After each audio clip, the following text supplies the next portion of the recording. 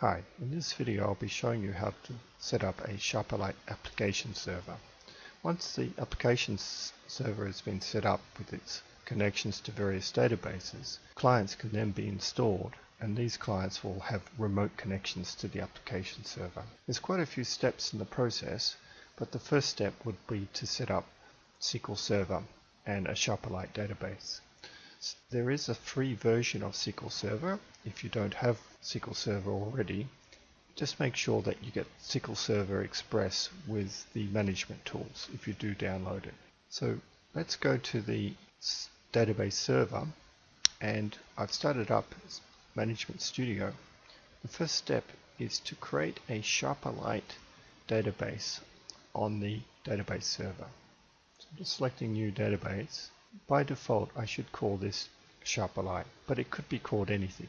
So I'll create a database called Sharperlight, and later on when we connect to this database, Sharperlight will automatically create the tables that are required. So I've created the database. The next step is to create a user under the security folder and give this user access to both the Sharperlight database and also the target system. In this case, it'll be Great Plains.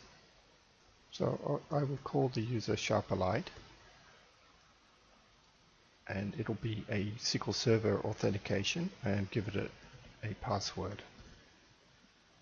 Under user mapping, you should give the Sharperlight account that you've just created a DBO access to the Sharperlight database.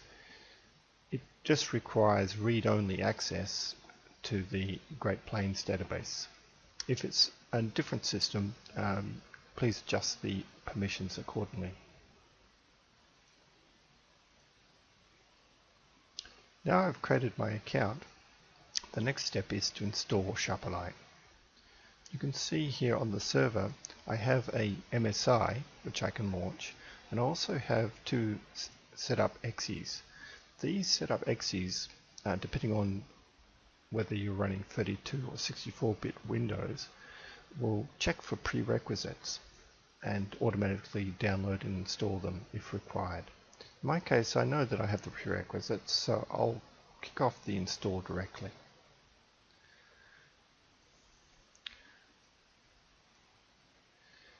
During the install process, you'll be prompted to select whether you require a Sharperlight database and a demonstration environment.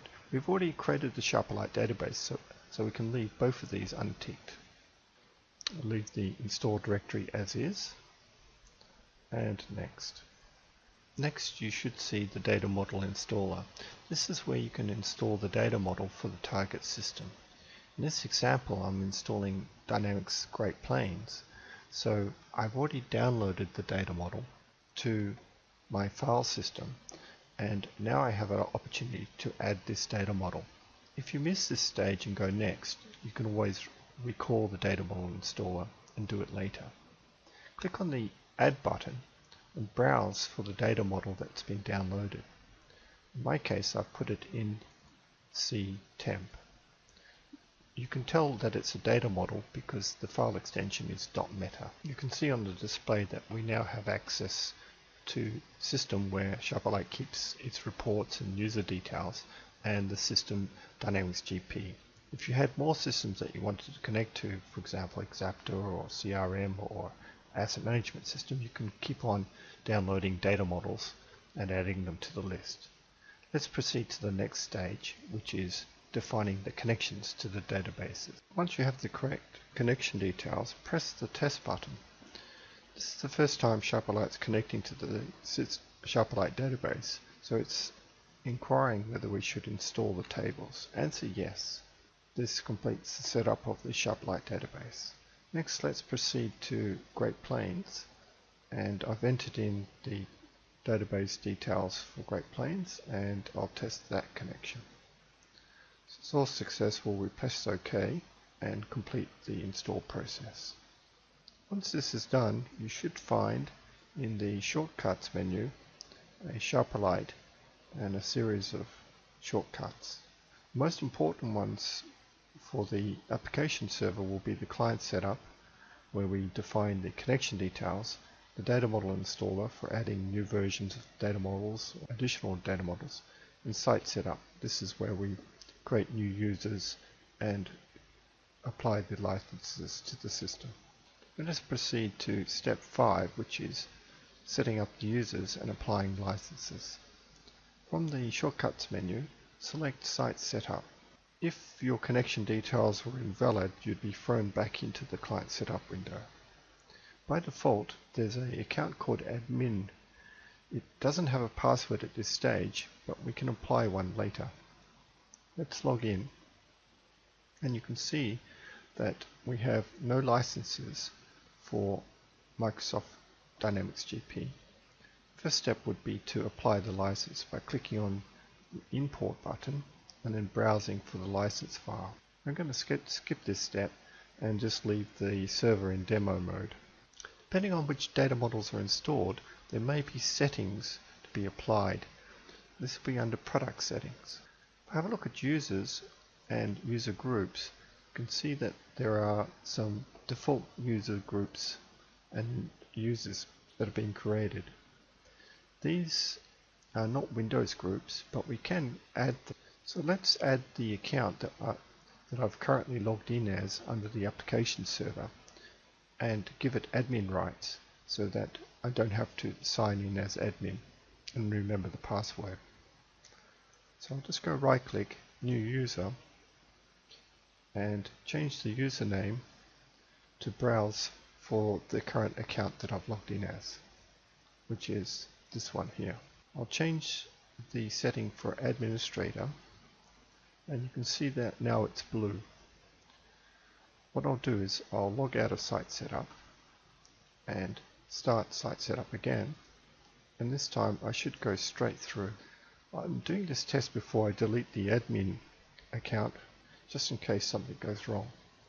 So now this account's been trusted and I don't need to log in. I can disable this account. The next step would be to create a series of Windows account users or named users, and they can also be Windows groups so that you don't have to set up lots of users. Once you've applied the licenses and set up some accounts, the next step is to go back to Client Setup. This is where we define more details about what the service is going to look like. Here are our connections that we created before, and under the icon Services we have a number of blank slots, and we can enable the first one. This will be what our service will be called. Let's change the description and call it Demo Site Sharperlight. There are two sets of connection details. One is for the API, which is used by Excel and the rich client. The other one is used for delivering the web content. By default, it goes out on port 80. For the API, by default, it uses 4001. If you require Windows Authentication and single sign-on in the browser, under the Authentication option, change the default to NTLM. If you do this, it means that only Windows accounts that have been set up in Site Setup will be allowed into the system. If you want users to be able to log in with Windows accounts or plain named users, leave it as default. Let's start the service now and test it. There are two ways to start the service. One is to go to Windows Services and start the service called Sharperlight. The other way is to start the service from this icon here called Service. I'm using this method because it gives me the URL address so that I can at least test the website to see if everything is okay. Using the shortcut, I have a link down the bottom here. If I click on this link, it will take me to the main landing page of the service. If there was some issue with connection details because the account under which the service is running is not trusted by the database, I'll see some sort of connection error up the top here. If the landing page looks like this, then everything looks okay at this stage.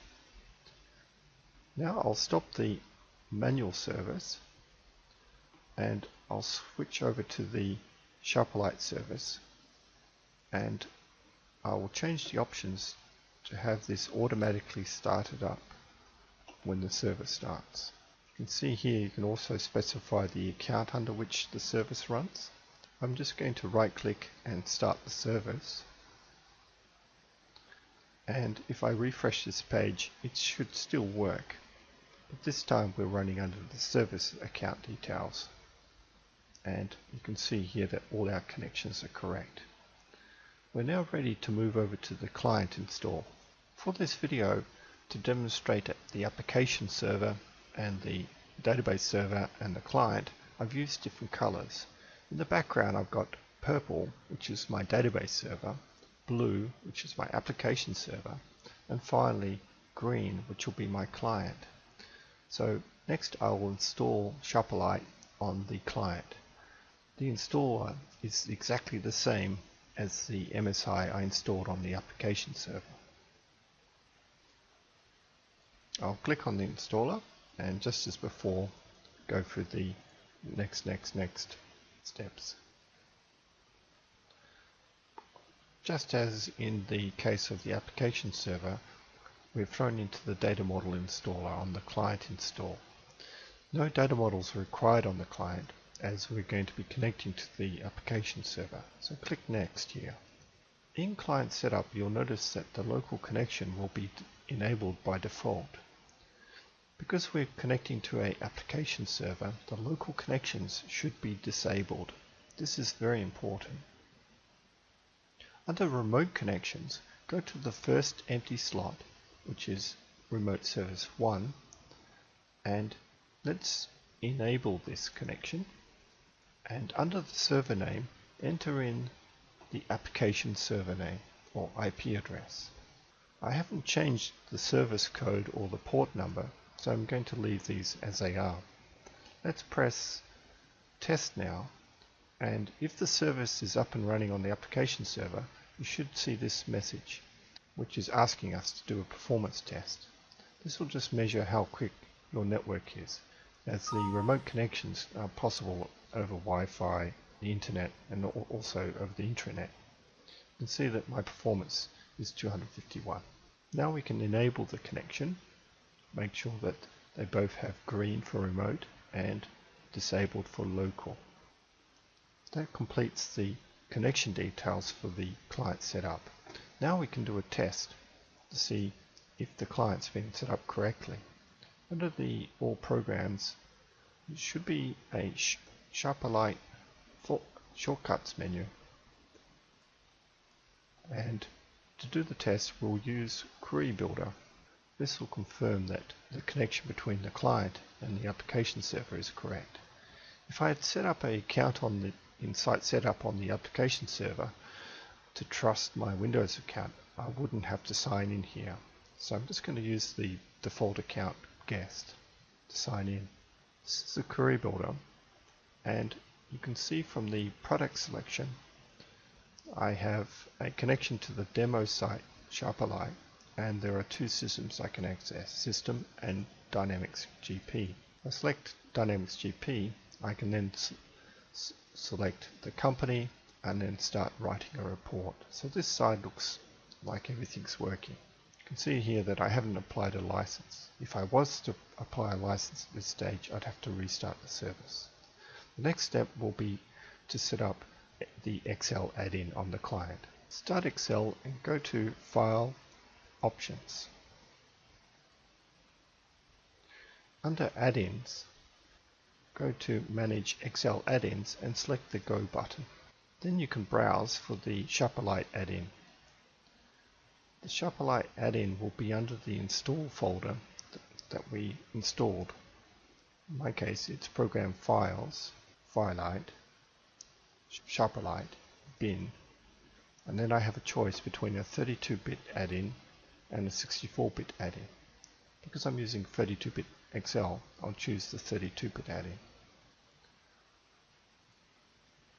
Once I've done this, I should see a ribbon appear in Excel with all the Sharperlight functionality. Just as a test, I'll pull back some data from Great Plains into Excel. I'll select the table, I'll log in. In the Query Builder, we'll do a quick query just to test Excel to confirm that everything's working. I'll select a general ledger table, for example, and set some criteria and output some values. I've output the account, period, and amount. I can preview the data. Everything's working okay.